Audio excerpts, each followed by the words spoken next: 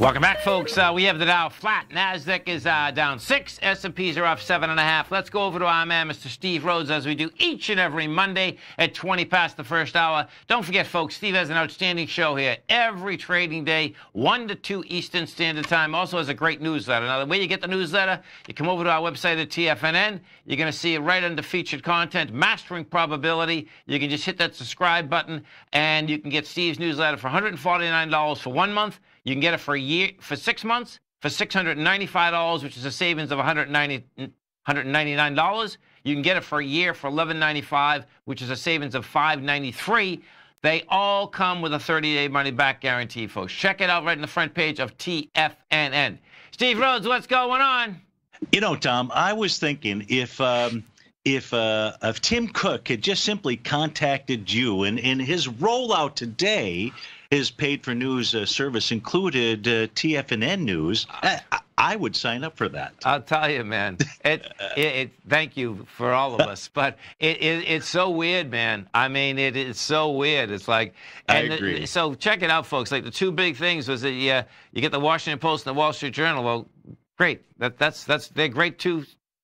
Newspapers, there's no doubt, but guess what? You can get all that stuff for nothing. So it's like, really? No doubt. And we've been talking the Apple TV thing, for now. Look, I've got two, Apple TV, boxes in my house, and it's great simply because of the music. Yeah, right. I've got all of my music that I can play however I want to. Oh, they have that nailed. There's no doubt. There's no doubt, man. Yeah. And that's a great thing. But the so-called other Apple TV stuff, I've just never really, seen. It hasn't caught, right? Man. They got all the devices, but we'll see. Yeah.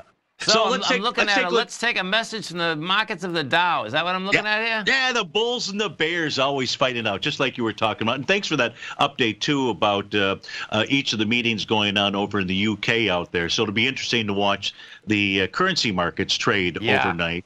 As those things happen. But what I thought we could do here for the next several minutes is I wanted to focus on primarily the Dow, but we'll take a look at a couple of other things. And I wanted to, because we have so many different types of investors and traders in the audience, just start by taking a look at the big picture, and then we'll hone it down a little bit more for the Dow. Now, when I'm looking at the Dow, folks, what I'm beginning with here is a quarterly chart for the Dow equity futures contract. And the reason that I'm looking at the equity futures contract versus the cash contract is because I get to use these terrific tools that Tom has been able to help integrate with his relationship with the folks over at TAS. And here, what we have are the quarterly profiles. So really big picture out here with regard to support and resistance. And that's what these tools can really be used for, to assist us in understanding what the message of the markets are. So on a quarterly basis, and we take a look at the move that we've had off of the lows in December, prices run into resistance, which is this red line. It's at 25,855.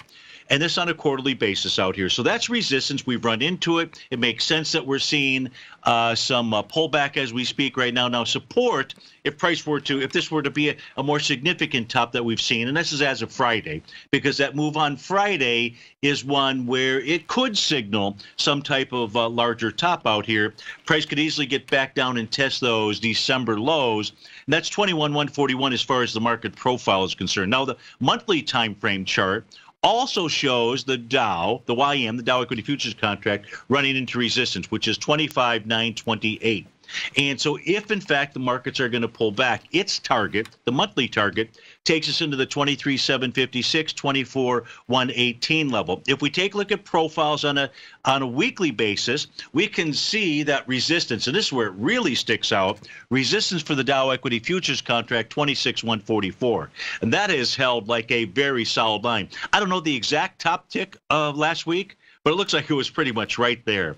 So here, a pullback says, I'd say 24,746, to as low as 23,814. The daily time frame chart, and this is really the key. So we've looked at larger time frames, but in order for there to be a change in trend, we really need to see support fail.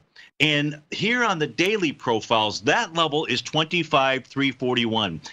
This chart was a snapshot from maybe about an hour ago, so I don't know exactly where we're trading. But, folks, the level you want to watch tonight The level you'd want to watch, when I say tonight, not just going to the close, but overnight or tomorrow morning, it would be 25,341. If you see the Dow equity futures contract trading below that, that could truly be a change in trend signal out there. So my conclusion, based upon the TAS market profiles, Tom, is that no level of support or resistance has failed just yet, and price is just consolidating. But should we see a close inside the Dow equity futures contract today, tomorrow, whenever, below 25,341, that will signal a change in trend, and then you can start taking a look at those larger areas of a pullback that we looked at on the weekly, the monthly, the quarterly timeframes. Now, if I go take a look at just simply trend lines, things remain bullish. From a quarterly standpoint, here's the bullish trend lines out here. If we take a look at the monthly time frame, these trend lines also remain bullish at this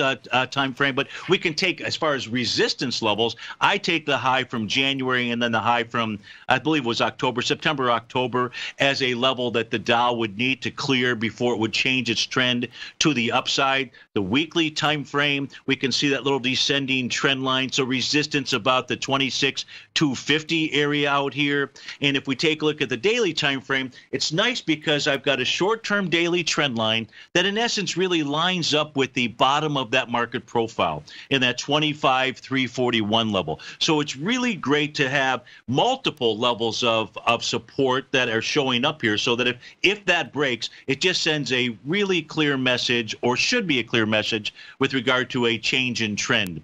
If I look at horizontal trading ranges out here, the monthly time frame shows support right now at about 24,743. The weekly shows support at 25,268. These would be levels we would be looking for if the daily time frame closes below the numbers that we looked at.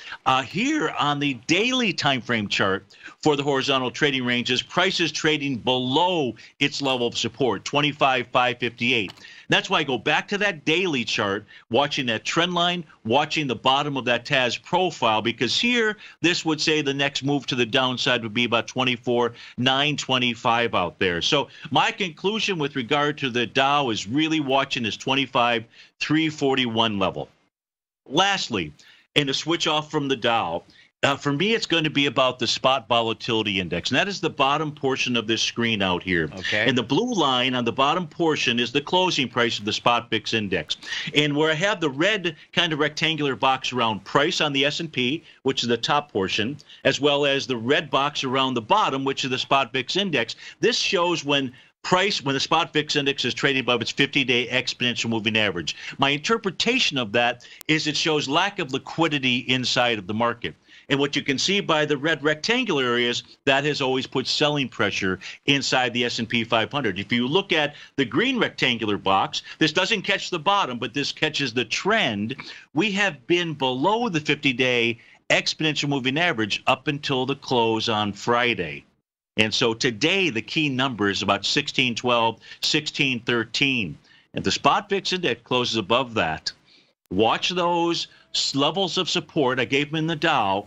In the ES Mini, the number is going to be 2,800.25. A close below that. And it is amazing, you know, like right here, folks, the market's not even down. It's flat, and they're still buying insurance because they're at 1673. Yeah, which always tells you there's, so it's going to be interesting tonight. Yes. Folks, come over to our website at TFNN. You're going to go to featured content, Mastering Probability, hit that subscribe button. Steve, thanks so much, man. We look forward to the show tomorrow. You're welcome. Thanks, Tom.